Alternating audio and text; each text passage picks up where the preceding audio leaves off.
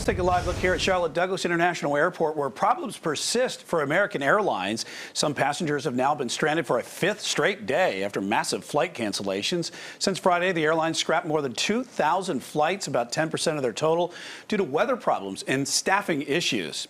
Now, if you flew over the weekend or really any time since the pandemic, you know that lines are out the door. Everyone seems to be out of patience as well. So why does one of the largest airports in our country, right here in Charlotte, lack a piece of passenger convenience that could save passengers time at the TSA checkpoint? Chief Transportation Correspondent Hawker Vanguard explains why.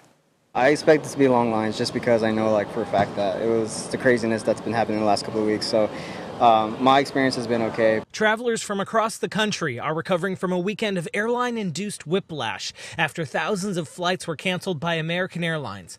Adding to the stress, lines at the TSA checkpoint, especially here at Charlotte Douglas. At this point, I'm frustrated. TSA is packed, customer service packed, everything is just packed. Many travelers utilize the TSA pre-check system, which allows trusted travelers to undergo a less intense search at the checkpoint. But third-party identity verification portals like Clear help expedite the lines, a service that's not available in Charlotte.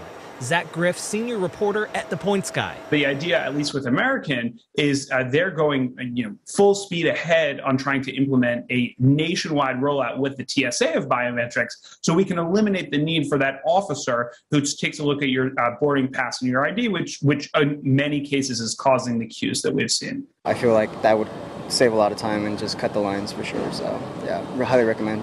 From what I'm seeing, it doesn't matter if you're priority boarding, it just doesn't matter. The rollout of new technologies at Charlotte Douglas all hinge on the completed renovations taking place over the next few years at the Charlotte Airport.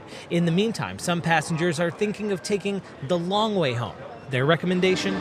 Drive. So what about all the other passengers who fly Delta, United, Spirit, the other airlines that serve Charlotte Douglas? We reached out to the airport to find out if implementing Clear would be something they would consider with the upcoming terminal lobby upgrade and the TSA checkpoint consolidation, and they said absolutely. This is a statement from them. They say they look forward to looking into this partnership in the future with the remodel. Hopefully something passengers can see sooner rather than later, especially as we enter the busy holiday travel season. At Charlotte Douglas, I'm Hawker Vanguard. Back to you.